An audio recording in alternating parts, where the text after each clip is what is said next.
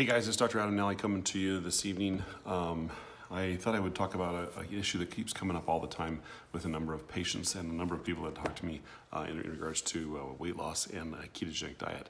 One of the things that I hear incessantly is that calories count, and I hear this from low-carb experts or so-called experts, and I hear this from the lay public, and I hear this from other physicians saying, well, you can cut your carbs, but you also have to remember calories count. And what I want to say to that is that those people that say that don't understand that there's more than one law of thermodynamics. They always quote that, well, according to the law of thermodynamics, energy cannot be created or destroyed, and so that if you convert one form of energy to another form of energy, you have to be able to account for that energy. Well, that's true, but there are actually 4 laws of thermodynamics, not just one. The first law says that you cannot create or destroy energy, and that's actually true. But the second law of thermodynamics says that entropy will actually increase in a closed system over time. That assumes that that system is open and functions and flows. What it doesn't take into account is the 38 different hormones, including ketones, which as a fuel that acts like a 39th hormone, that actually changes the system to prevent entropy from happening. Now, entropy basically means that, let's say you have hot water in one box and cold water in another box, and there's a tube between the two. Over time, entropy means that there's going to be this random disorder that will move through that will actually equilibrate the randomness in those areas to become equal over time.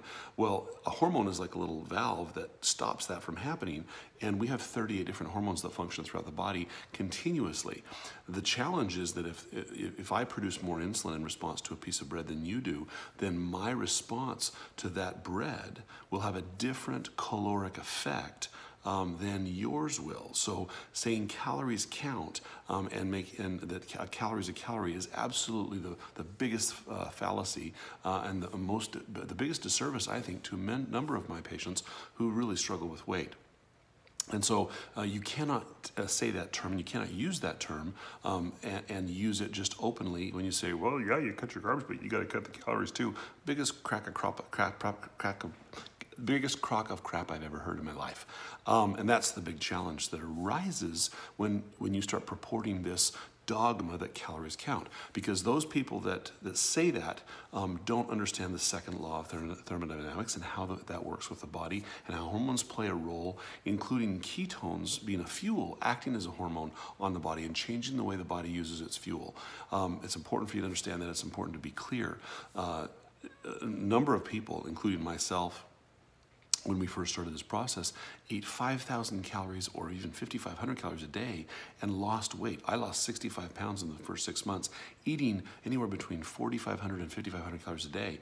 I ate literally a pound of sausage, 3 eggs cooked in bacon, 2 double burgers wrapped in lettuce at lunch, and a piece of meat with a salad in the evening, adding up to roughly 4,500 to 5,500 calories a day, and lost weight.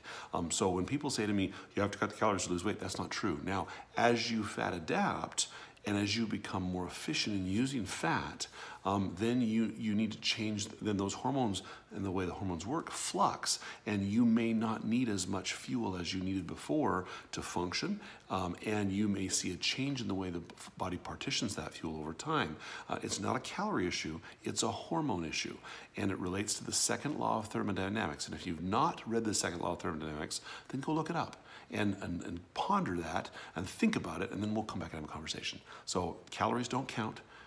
Keep the carbs low, moderate the protein, and let the fat be as high as you need to have the energy and the fuel and the function that you need. This is Dr. Nally coming to you live. Well, it's not live now because you're watching it on replay. Coming to you from Waddell, Arizona. You guys have a great evening. Take good care, and check out my website, docmuscles.com. And if you like the information you're seeing, subscribe to the YouTube channel. Appreciate it. Have a great evening. Take care, guys. Good night. Bye-bye.